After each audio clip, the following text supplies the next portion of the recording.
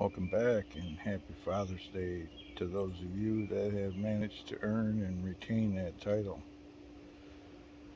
Today I wanted to take a look at the 44-06 case itself and how I intend to size that. Let's check it out.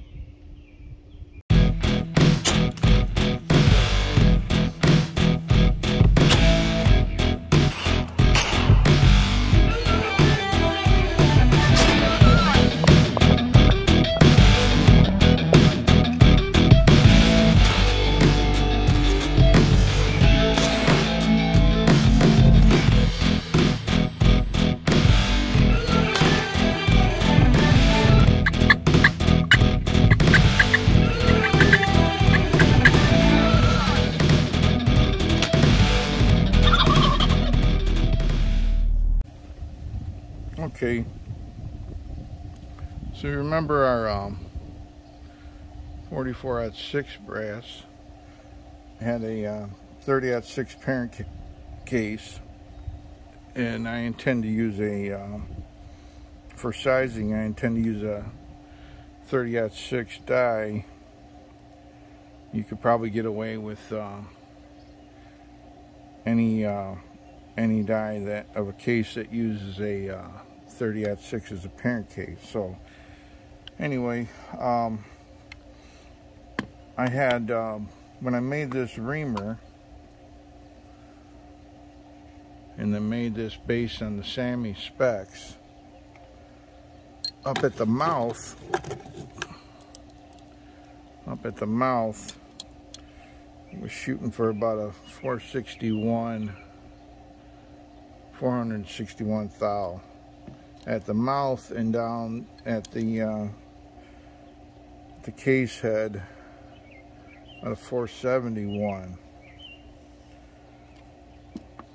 So I should have a the reamer's going to ream that is going to probably ream a little bit larger than that 461.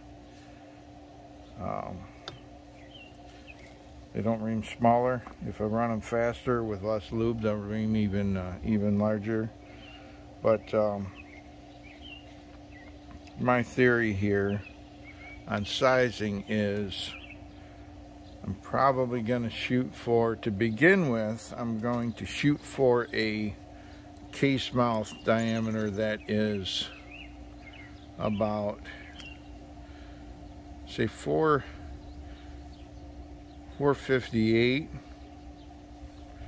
I'll go with 458 and then adjust from there. So the first step in this process is going to be sizing this this case,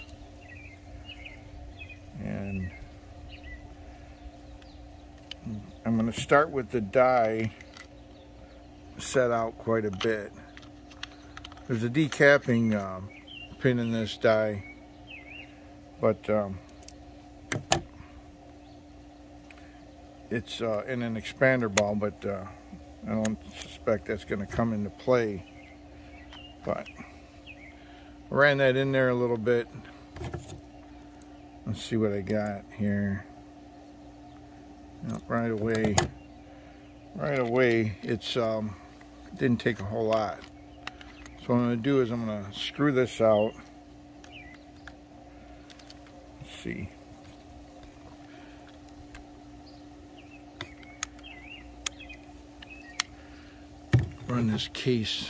Run this die down onto the case. And check to see what I got here.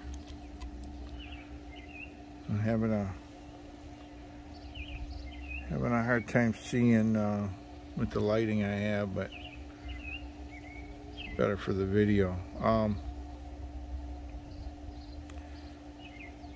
457, 458, somewhere in there. So that's my starting point. After I ream the chamber, I'm going to run the case in there, make sure that it fits.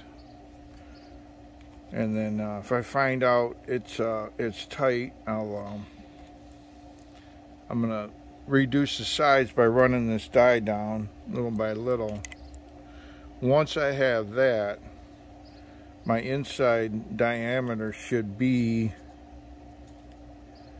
about 2 to 3 thou less than bullet diameter. So right here I'm at looks like 423, 420, yeah, roughly 423 to 425. So I would ream that to in that case I would ream that to 427. So if I find out that this outside diameter loads loads into the chambers, into the chamber well, and then I come inside here, and I only want this to grow by about 2 thou. Might have to go a little bit less than that, because once I ream under 2 thou under 429, so 0.427, I push a bullet in, I should expect the mouth diameter to increase by a corresponding amount. And so that's going to put this right at 460. So I'm going to just reduce this a little bit further.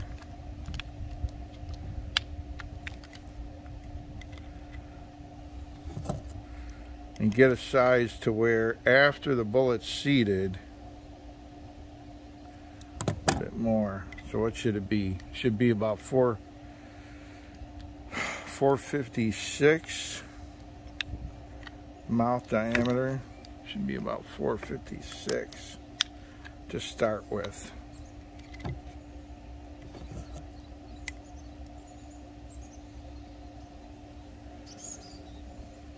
So right about there. Right about there. I don't know if we can. So that'll be my outside diameter. I have my inside diameter.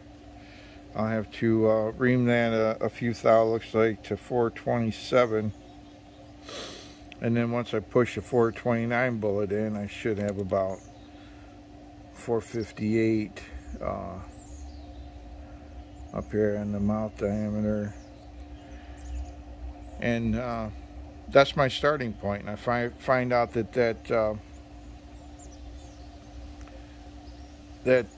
doesn't chamber well, doesn't chamber easy enough, then I'll reduce this diameter a little bit more, and then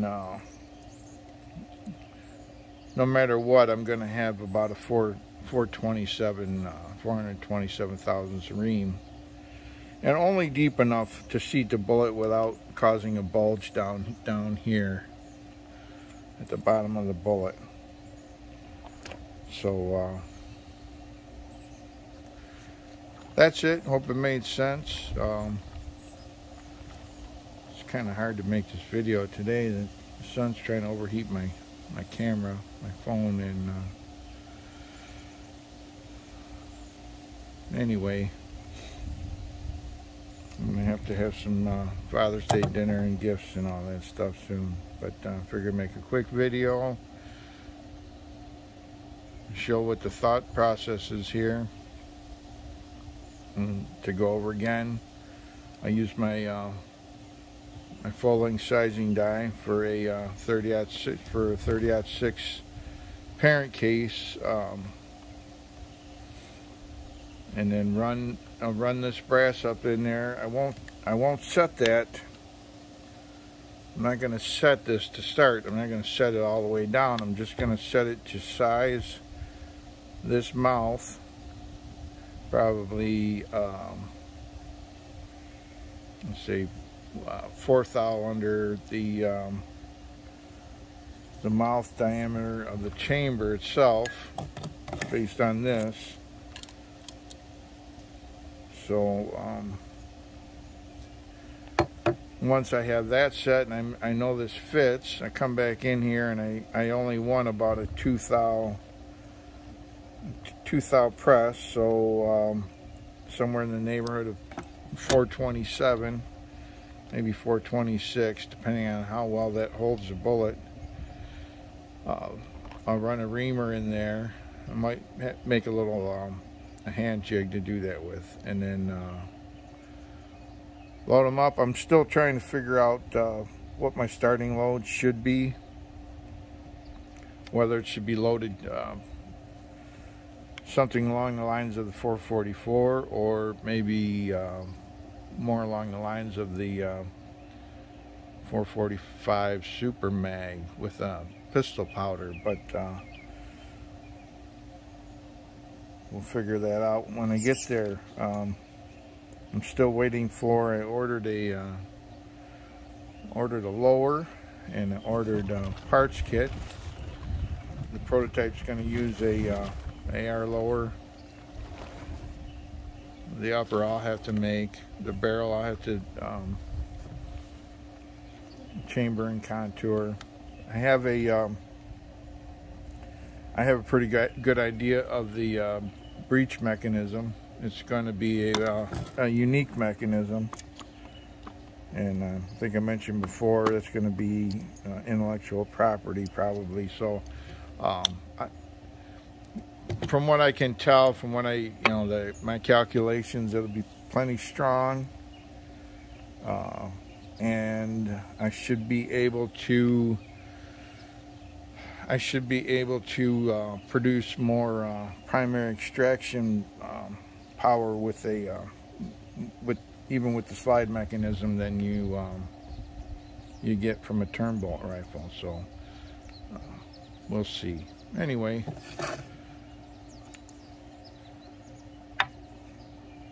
thanks for stopping by, and happy Father's Day.